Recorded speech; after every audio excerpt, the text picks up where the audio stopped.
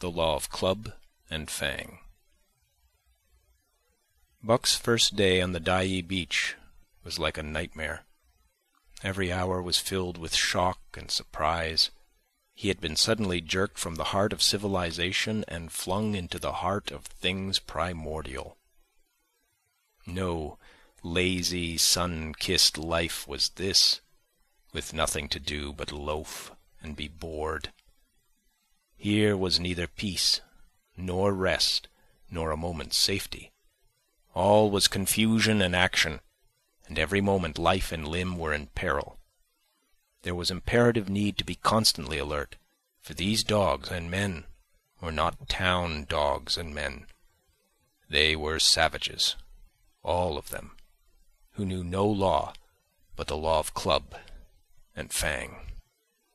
He had never seen dogs fight as these wolfish creatures fought, and his first experience taught him an unforgettable lesson. It is true it was a vicarious experience, else he would not have lived to profit by it. Curly was the victim.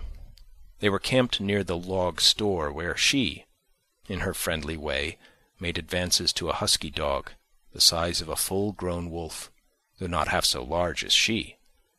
There was no warning, only a leap in like a flash, a metallic clip of teeth, a leap out, equally swift, and Curly's face was ripped open from eye to jaw. It was the wolf manner of fighting, to strike and leap away. But there was more to it than this. 30 or 40 huskies ran to the spot and surrounded the combatants in an intent and silent circle. Buck did not comprehend that silent intentness, nor the eager way with which they were licking their chops. Curly rushed her antagonist, who struck again and leaped aside. He met her next rush with his chest in a peculiar fashion that tumbled her off her feet. She never regained them.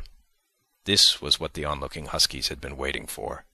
They closed in upon her, snarling and yelping, and she was buried, screaming with agony, beneath the bristling mass of bodies. So sudden was it, and so unexpected, that Buck was taken aback. He saw Spitz run out his scarlet tongue in a way he had of laughing, and he saw Francois, swinging an axe, spring into the mess of dogs. 3 men with clubs were helping him to scatter them. It did not take long. 2 minutes from the time Curly went down, the last of her assailants were clubbed off. But she lay there, limp and lifeless, in the bloody, trampled snow, almost literally torn to pieces, the swart half-breed standing over her and cursing horribly. The scene often came back to Buck, to trouble him in his sleep. So that was the way. No fair play.